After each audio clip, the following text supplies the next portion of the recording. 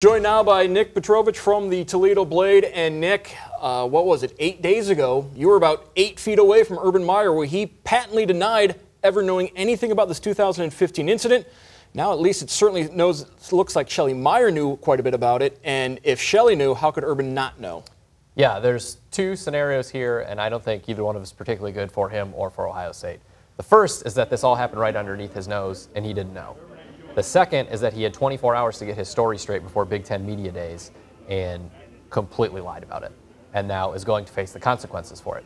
So either one of those is not preferable for him or for Ohio State. And if in the unlikely event that he did not know about this, there had been chatter about this for years. This is not a new thing. This is not a surprise.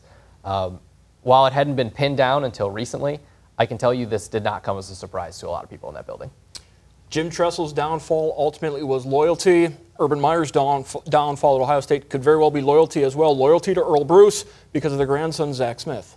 Yeah, and the irony of all of this is that wide receiver was probably the weakest position group Ohio State has had. I don't think Zach Smith is a particularly good football coach.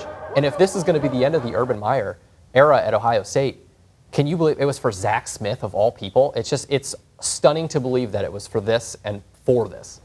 Moving on, Ryan Day, the interim head coach, and that's an interesting decision into it itself when you've got Kevin Wilson on staff, a former head coach for Indiana, Greg Schiano on staff, former head coach at Rutgers, as well as the Tampa Bay Buccaneers, yet they go with Ryan Day as the interim head coach. Yeah, Ryan Day is certainly an interesting mind. He's had quite a bit of interest from other programs, including the NFL. It is an interesting PR move. I think that's what's most interesting to me. Kevin Wilson had allegations of player mistreatment while he was at Indiana. Greg Schiano was on the Penn State staff during the entire Sandusky era.